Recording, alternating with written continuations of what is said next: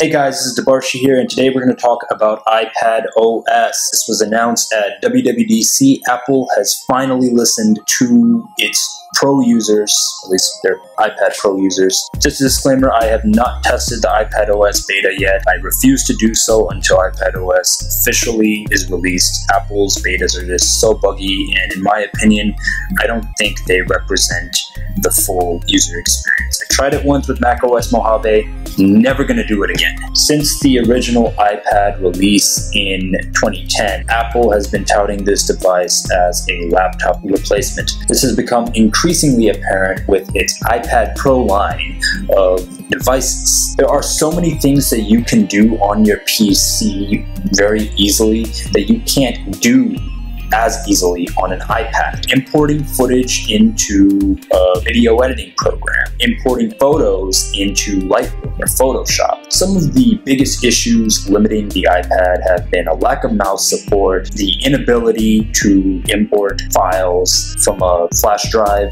as well as a lack of app support. There aren't too many developers creating apps competitive with desktop class apps. iPadOS answers the criticism professionals have had for the limitations of iPad. The operating system now natively supports flash drives, meaning that you can import video footage or photos or any files. You can just start editing right off your drive. Apple is including a desktop class version of Safari on iPadOS. You get access to the desktop version of websites now. For me, when I upload my videos on YouTube, I always use a laptop. It's easier to upload on YouTube from a laptop than it is from a mobile device. My editing process, then just uploading it to YouTube, is much more seamless on a laptop than it is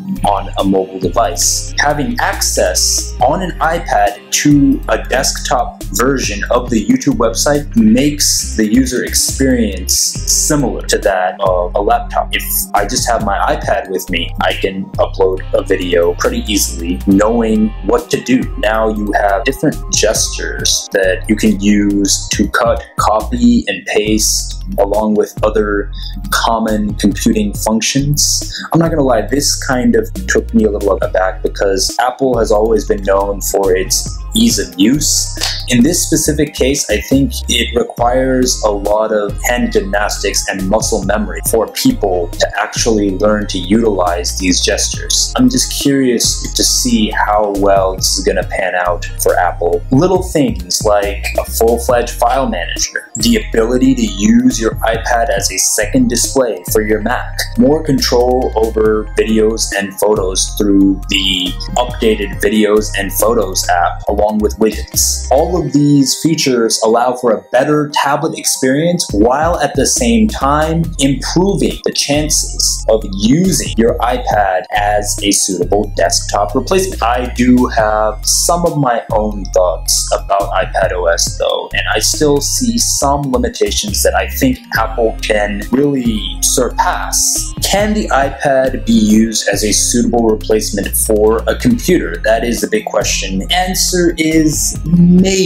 Up until now, there have been major restrictions with using an iPad you haven't had to deal with when utilizing a laptop. Just because those restrictions have been lifted does not mean that everyone can utilize an iPad for every single task. We are still limited by the iPad's app ecosystem. All of the apps on the iPad thus far are created specifically for the mobile device in mind. There have been some initiatives to change this. Adobe is releasing a full-fledged desktop version of Photoshop on the iPad. There are still many professional applications, however, that are not supported on any iPad. Full desktop versions of the rest of Creative Cloud, besides just Photoshop or Final Cut Pro, which I use on a regular basis. Up until now, if you wanted to create apps on an iPad, you had to use a computer. You've had to use Xcode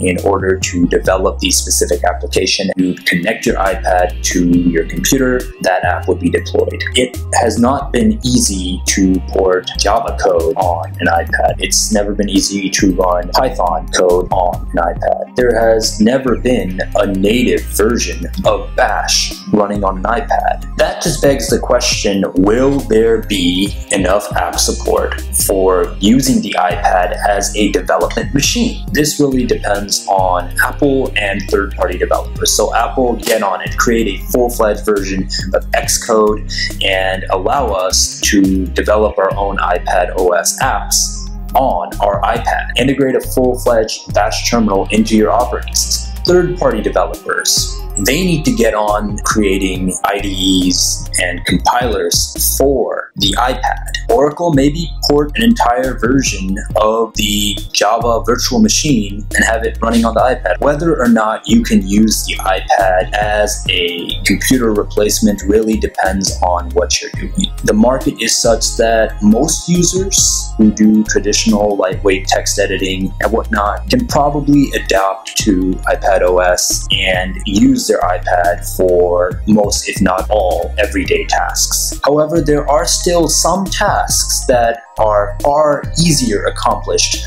on a PC or a Mac. Video editing, software development, all of this is much easier accomplished on a full-fledged computer. iPads are powerful devices. They are only limited particularly by app support now, thanks to Apple addressing limitations of their operating system. It remains to be seen whether or not there are more developers that come up with desktop class versions of popular applications for the iPad.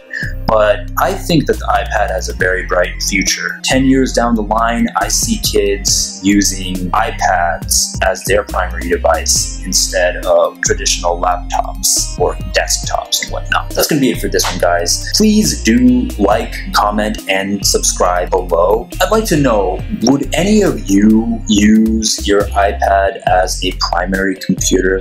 Do you guys think that you can accomplish this given your workload?